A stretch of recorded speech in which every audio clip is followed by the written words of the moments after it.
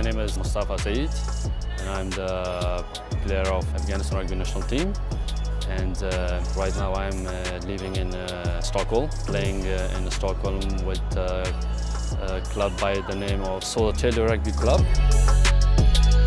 So when rugby came to Afghanistan, and I interested to go to join the rugby, then I start slowly rugby in Afghanistan, in Kabul, with a few guys, with few boys. So we start the rugby slowly, one day 3%, another day 4%. Like that we grow up the rugby between schools, between the children, between the junior, senior, with the boys.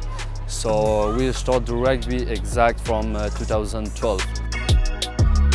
So we're trying to qualify in an Olympic in Japan. So we try our best, and our guys, our boys, trying our best.